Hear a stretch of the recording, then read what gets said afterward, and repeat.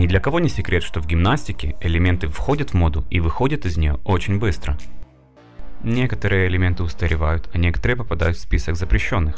Поклонники гимнастики знают, что элементы, которые они видят и любят сейчас, вполне вероятно будут неактуальны в будущем.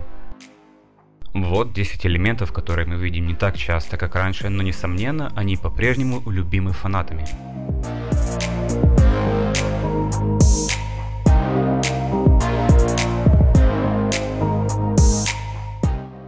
Сейчас правилами запрещены любые элементы, в которых гимнастка добавляет еще половину сальто и приземляется не на ноги, а делает кувырок. Примером таких элементов является сальто Томаса, названное в честь Курта Томаса. Сальто Томаса – это 1,5 сальто назад с поворотом на 540 градусов и приземлением в кувырок вперед. Хэ Сюэ продемонстрировала сальто Томаса на Олимпиаде 1992 года, после чего многие гимнасты и гимнастки стали включать такие элементы в своих соревновательные программы. В настоящее же время сальтовые элементы, выполняемые в кувырок, запрещены правилами из-за высокой травмоопасности.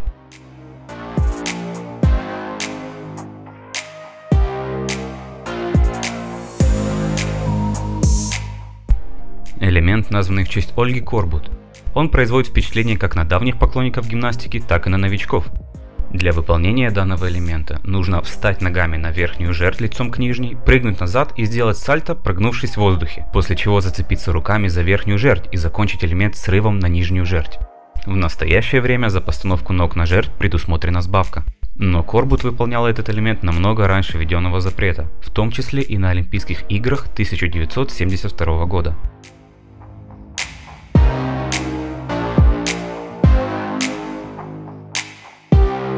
Удары выполняются, когда гимнастка из положения стойки на руках на высокой жерди делает сход и хлопает бедрами по нижней жерди. Чтобы правильно и безопасно выполнить этот элемент, брусья разводят для каждой гимнастки индивидуально. Но когда брусья развели на большую ширину и она стала стандартной, чрезвычайно популярная тенденция выполнять этот элемент исчезла. Сегодня широко разведенные жерди позволяют гимнасткам выполнять большое количество элементов с фазой полета. Но и сейчас гимнастика на брусьях не теряет плавный, связанный ритм, который был в прошлом.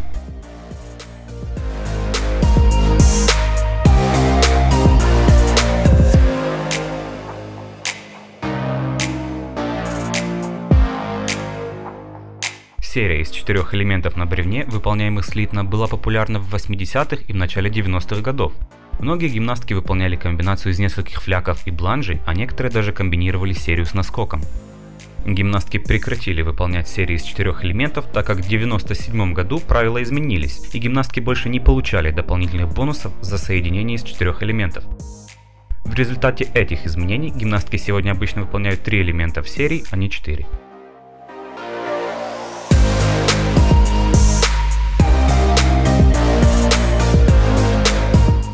На вольных упражнениях многие гимнастки выполняли акробатические связки такого типа: переворот вперед на 2 ноги, фляг вперед и сальтовый элемент вперед.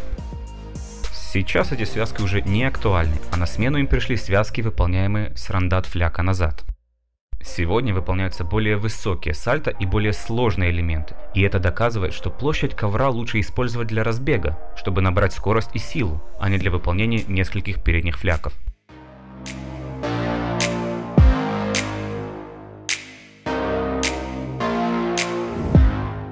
Этот соскок начинается с постановки пальцев ног на жерть. Далее выполняется дуга с поворотом на 180 градусов и сальто назад в группировке. Многие элементы, которые были на пике сложности в 70-х годах, больше не выполняются из-за снижения их стоимости, и Соскок Команечи не является исключением. Названный в честь Нади Команечи и продемонстрированный на Олимпийских играх 1976 года, этот соскок был одним из самых трудных в то время, но гимнастки, выступающие сегодня, выполняют более сложные соскоки с брусьев, поэтому Команечи больше не актуален.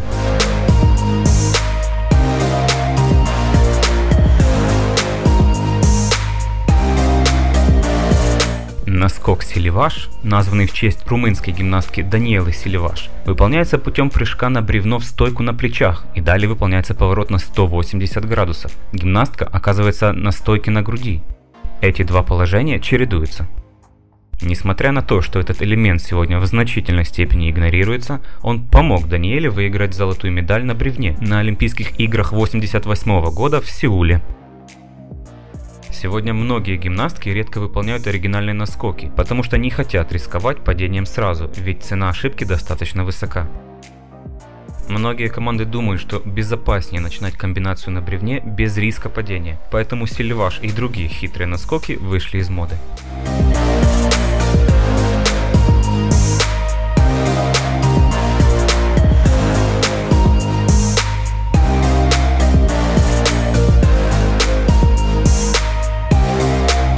Смежные акробатические дорожки – это любая акробатика, благодаря которой гимнастка попадает с одного угла ковра на другой, а затем снова без остановки возвращается в исходный угол.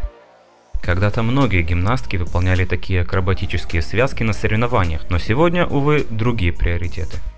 Сегодня основное внимание уделяется сложным элементам, которые требуют больше энергии и концентрации для их выполнения. Кроме того, больше внимания уделяется сложным акробатическим связкам и приземлениям после диагоналей.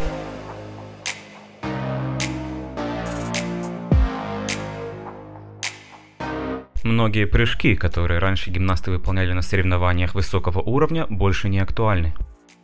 Опорный прыжок прошел через большие преобразования в трудности. Некоторые прыжки не исчезли, но сейчас они выполняются только на соревнованиях низкого уровня из-за своей простоты. Когда-то гимнастки выполняли на соревнованиях только простые прыжки, такие как переворот, ямасита и рандат. Со временем сложность прыжков увеличилась, и к простейшим прыжкам добавлялись повороты в первой и второй фазах полета. В 80-х и 90-х годах прыжки становились все более сложными. Гимнасты выполняли переворот сальто вперед, цукахару, прыжки Юрченко. Современные прыжки намного сложнее, такие как аманар, ченг, Юрченко с двойным сальтом во второй фазе полета и другие.